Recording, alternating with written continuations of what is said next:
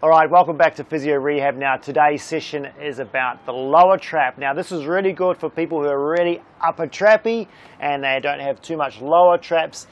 Sometimes these people also have serratus anterior problems. So if you're one of those people that have winging or serratus problems, you've probably also got a bit of lower trap weakness because they go hand in hand. I'm going to give you 3 exercises today that are going to help with that. So first one is a one-arm skydive. That's what we call it. So with Michelle here, if you go flat for me, Michelle, if she's doing one hand at a time, this right shoulder, you've got to think, remember the lower traps is coming from the shoulder blade down towards the spinal angle like that. So we want her moving her shoulder blade in the same direction, which will fire it the best. So she's going to try and lift her shoulder blade, or think about lifting her shoulder blade over towards her opposite hip. Okay, so if she thinks about where the direction she's going, because she can't see it, so if you lift that for me, Michelle, she's going to lift that shoulder blade just to start with. So just lifting that scapula in a direction of her left hip. Then she's got to try and put some load on it. So you raise your hand for me. There you go. So there's a little bit of load where she's working to hold that isometrically in that position. So this is like an isometric hold for her lower trap. Yes, she's got a bit of rhomboid, she's got a little bit of rotating up, but it's trying to bias that position of that lower trap. Then she externally rotates to get a little bit more rotator cuff, and she's going to reach for her foot.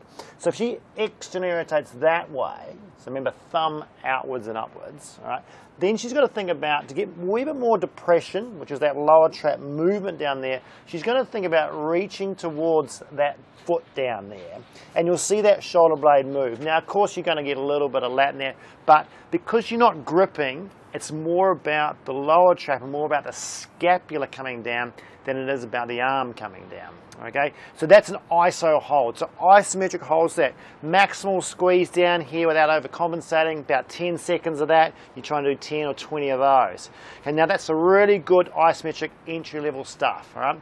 Then we're going to move to more of a movement based one. So come on up here, Michelle. So what you then want to aim for is to try and do a scapular row. Pop that in that hand for me. So the scapular row is a little bit different to a one-arm row, because your one-arm rows you're going to bend, you're going to use your lats. We don't want to do that.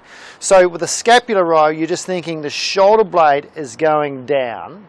Okay, yes, you're going to do a bit of retraction, so a little bit of rhomboids, but remember, rhomboids come in this direction. Okay, so if you're just using rhomboids and you're not using lower trap, what's going to happen is when you pull, your shoulder's going to go up and you're going to fire your upper trap. This is where the upper trappy people come in. So if you're one of those people, when you pull back and you come up, this one's for you. So this elbow has to stay straight. This tension here can't be too much. If it's too much, you're going to start bending your elbow or you're going to overcompensate. So don't have this too heavy. But for her, think of the anchor point through the hand, through the elbow, through the shoulder as one sort of straight line. So when you pull down, you don't want to be doing that. You want to be going down on that angle that way. All right. So when she pulls down, she's got to think about this shoulder blade again. Same drill, coming towards the opposite hip. So she pulls that down and back in that direction, and then you know if that shoulder blade's coming down and in a bit, you're going to be working that lower trap. All right. So reaching right forward to the top. So when she goes forward, her shoulder blade goes up.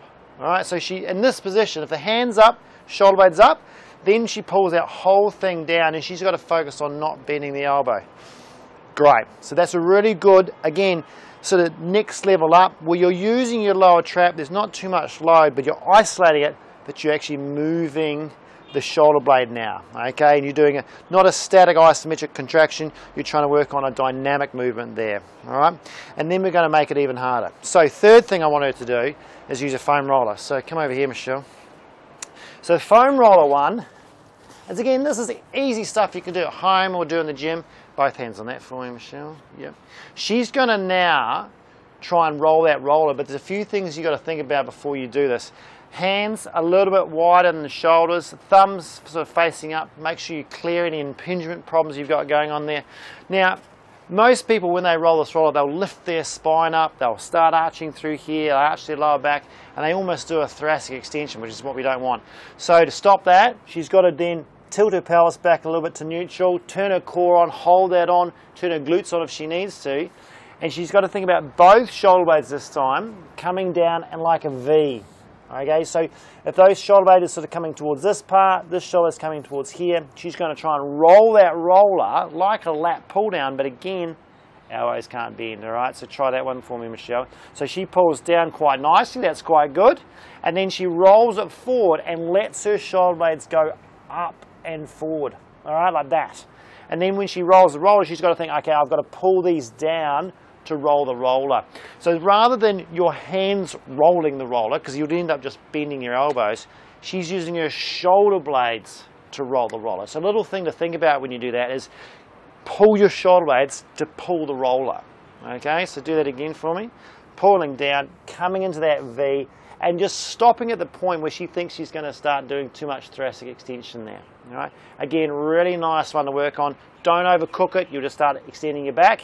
But again, nice lower trap isolation, and that's a really good progression for someone who's got lower trap weakness. So give that a shot. See you next time.